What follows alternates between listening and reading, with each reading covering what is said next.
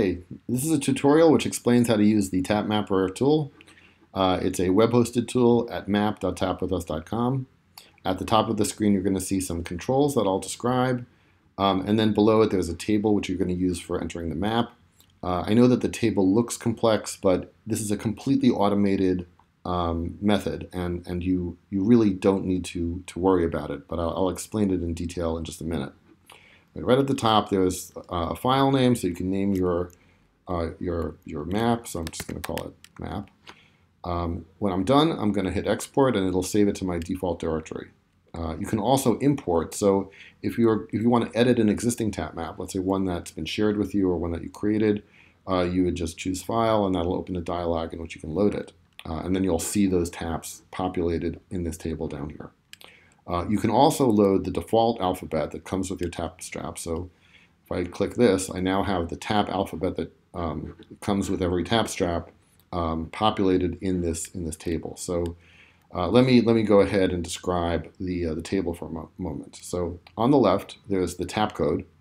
It's 5 circles, each of which represents one of your fingers. This is in right-handed mode, so the thumb is all the way here on the left. And the circles that are filled in are the ones that are tapping. So in this particular code, the first one, only the thumb is tapping. Now if I want to see it in lefty mode, I can just click this and it will mirror it. So now it shows the thumb over here on the right of my left hand. Now I'm going to just unclick it because I'm more used to seeing things this way. And there are 31 of these tap codes. But there's more than one way to tap. So there's actually more than one table. So this is the table for single taps. And there's a little pull-down menu here in which you can select which one you want to work on. So you can edit all of them. There's 5 of them in total. And you can map the taps in each of these spaces to whatever key that you want. So there's single taps, there's double taps, there are triple taps, shift taps. That's the tap that you create when the letter that you send, or the command that you send, after you tap shift and then the tap that you select. So I'll just show you. This is, of course, we use it for uppercase. And there's switch. So after you hit switch and then you tap something else, you'll get these characters, the numbers and the directional arrows and some hotkeys and things like that. Well, let me go back to single tap. And I'll show you that in each of these tap spaces, some of the tap codes are grayed out, and that means that you cannot reprogram them. So these are what we call system taps. This one happens to be shift, and this one is switch. These are used by the system to control things, and so therefore you cannot reprogram them. But in total, there's about 140 unique taps that you can reprogram. So there are plenty, and you can reprogram them to any key that you see on your keyboard. In fact, any key that you see on any keyboard. As long as there is a key code that goes with it, you can reprogram it. So I'll start out very simply. So here I have A that's associated with this tap. But let's say I don't want that to be A anymore. So I clear it. And now I'm going to, on my keyboard, I'm going to press the letter H. So now H appears in this character box, and when I tap my thumb, I will get H. Over here to the right, there's the HID code. That's just the digital code that is sent. Now, you don't have to really know anything about these codes. We just display them in case somebody is an expert and wants to muck around with them. But generally, you do not have to worry about them. Then over here to the right, there's a bunch of click boxes. The first 8 of these are what we call modifiers, and that's just how the system knows whether you're using one of the system keys on your keyboard. So that's Shift, Control, Alt, Command on an Apple keyboard, for example. So these 8 flags are associated with those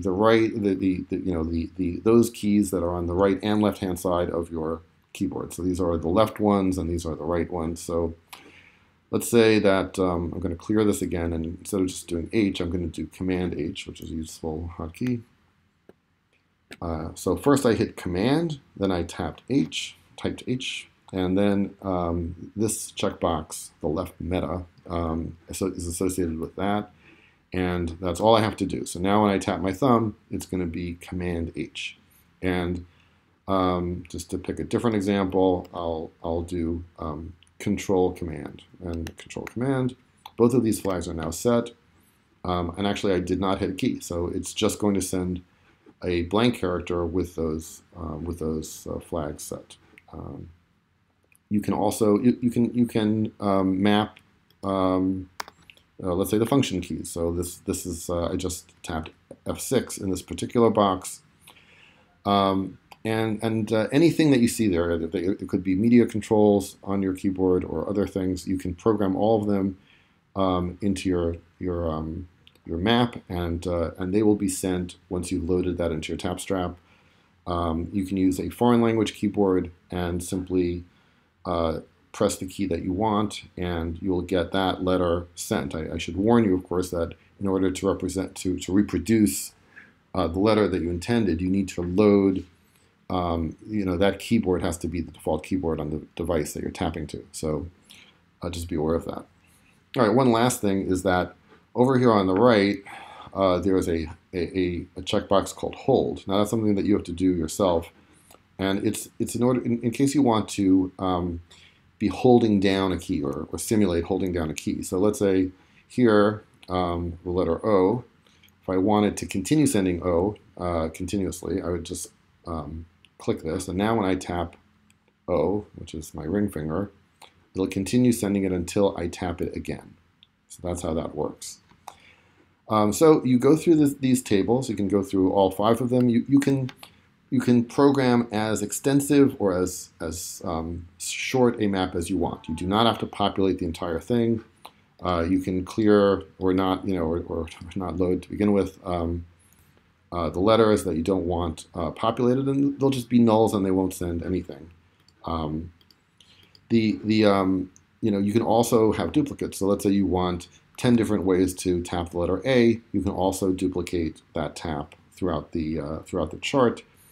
When you're done, you just hit export.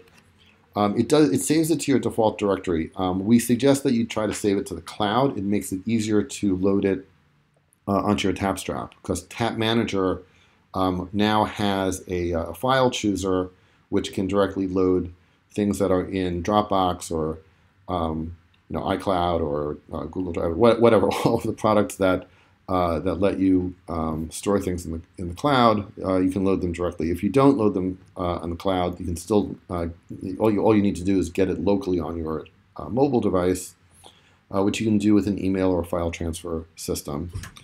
And then we'll have a more detailed description of this elsewhere. But once you load it onto your tap strap, in order to enable the alternative mapping, the one that you've just done for yourself, you just double tap X, and then that will be the active map until you double tap X again. If you turn your tap off, it's going to remember what the last alphabet it was using was. So when you power it back up, if you were in your custom mapping, it will remember that, or if you're in the default, it'll remember that as well. And that's about it.